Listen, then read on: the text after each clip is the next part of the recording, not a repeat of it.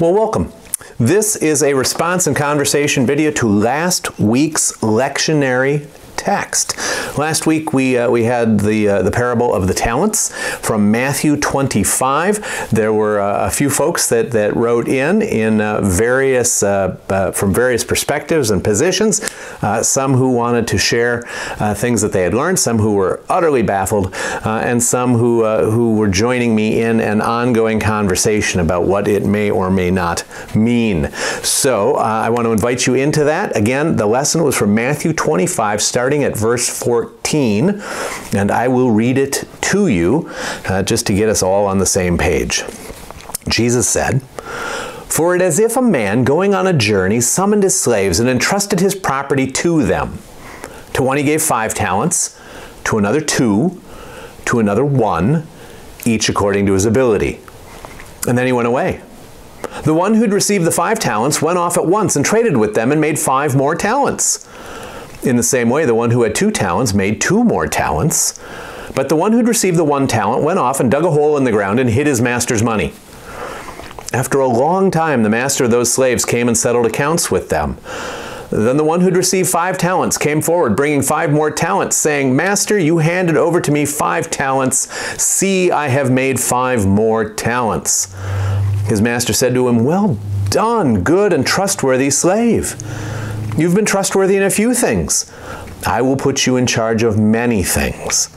Enter into the joy of your master.' And the one with the 2 talents also came forward, saying, 'Master, you handed over to me 2 talents. See, I have made 2 more talents.' The master said to him, 'Well done, good and trustworthy slave. You've been trustworthy in a few things, and I will put you in charge of many things. Enter into the joy of your master.'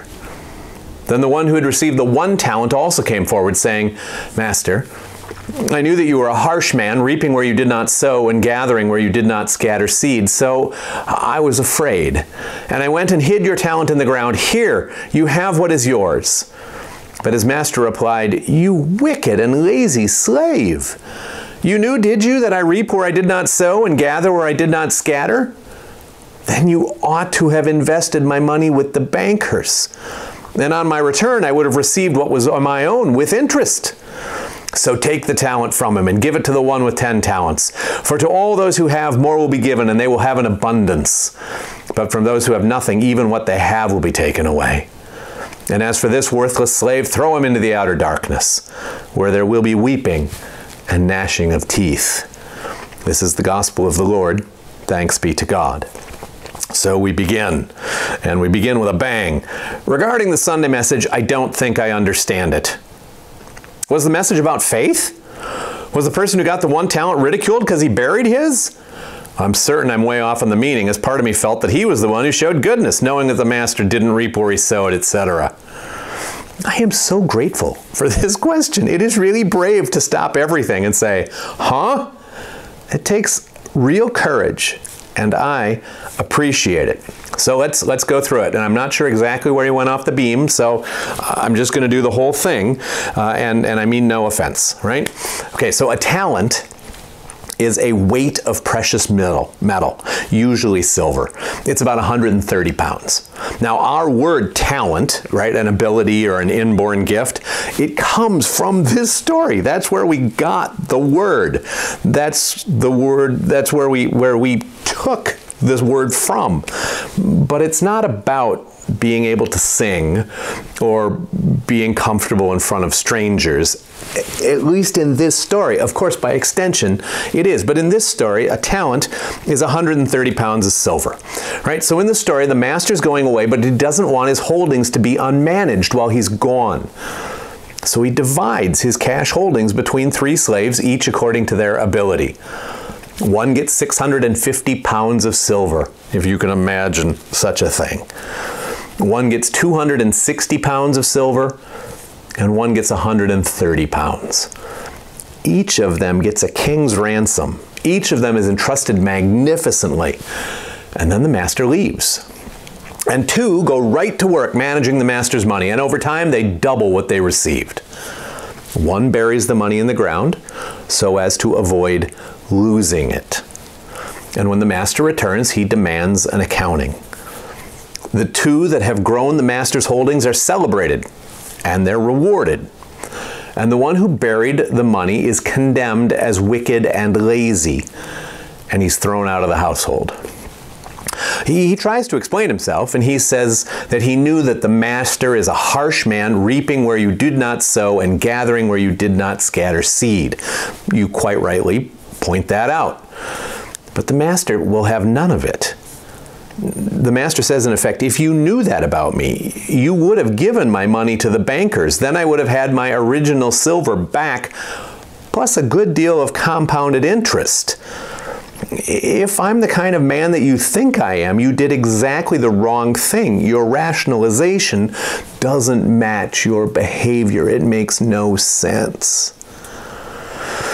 The point for us, or at least one of the points for us, is that God has gifted each one of us and expects a return.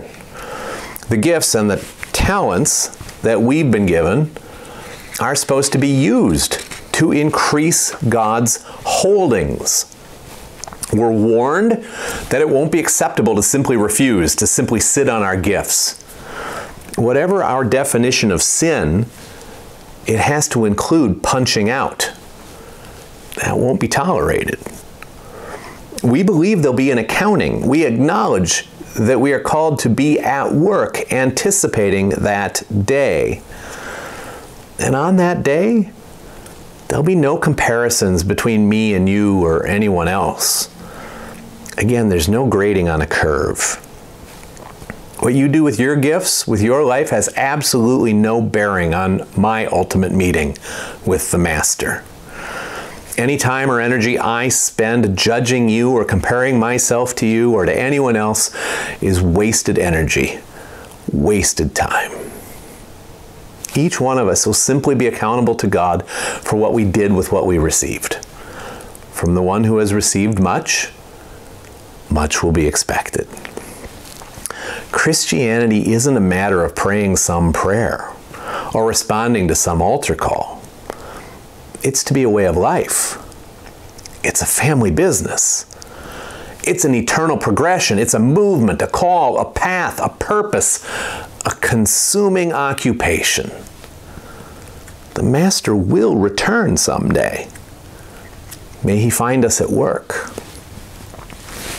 I hope that helps. Someone else wrote in, regarding our God-given gifts, do we search hard enough to determine our gifts? Do we listen to his call to use our gifts? Do we follow his calling? If all would use their gifts for service of others, would all the needs of others be satisfied? It would seem that that would be his plan. And we need to judge only ourselves in this. So the three certainly rhetorical questions. Do we search hard enough to determine our gifts? Do we listen to his call to use our gifts? Do we follow his calling? I think it's pretty obvious that the answer there that's expected, that is true, is no. We don't search or struggle to discover what has been entrusted to us. We don't listen to God's call. We don't follow. We're all clear on that, right? More challenging would be the why. Why don't we do any of those things? Well, I have a laundry list of possibilities, and when you find yourselves, hold on to it, because that's important for each one of us to know. So some of us don't believe that our gifts actually come from God. We believe that we're self-made, self-actualizing, accountable only to ourselves. The main challenge for us in this story is the premise itself, that everything we have, every gift we have, comes from God as a sacred trust. Some of us don't believe that. Some of us also don't believe that there'll be an accounting. The Master has been gone a long time. So long that his return seems desperately unlikely. There's no pressure to perform. It doesn't matter. Some of us have contempt for the community of faith. We think that the church has nothing to say and can offer no guidance about our gifts and about their use. Some of us really do believe that judgment's on a curve. It's like camping with a group in bear country. You don't need to be the fastest person in your group. You just can't be the slowest. The slowest gets mauled. And we figure that the day of judgment will be pretty much the same. As long as we can stand next to someone who's done worse, we'll probably be okay. And that lie runs deep in us. We spend an awful lot of time and energy rationalizing our lack of faithfulness, our lack of effort. Some of us are afraid. We don't believe that God has gifted us with exactly what we need to do God's will, and we don't trust the wisdom and the foresight of God. Some of us just clean hate accountability in all its forms. And some of us are wicked and lazy. Wherever each one of us finds ourselves on this list, there's an opportunity today for confession and for amendment of life. And my sister who wrote in, you are quite right in your belief that if we all used our gifts in service of the coming kingdom, a great deal of the brokenness and want in this time would be caught up in the restoration of all things. For example, Luther was very clear that there was plenty of food in the world. The reason people starve, he thought, is because of our broken and our sin-filled systems of distribution and provision. In the same way, God has given us the gifts we need to care for one another and to expand the kingdom, if only we would.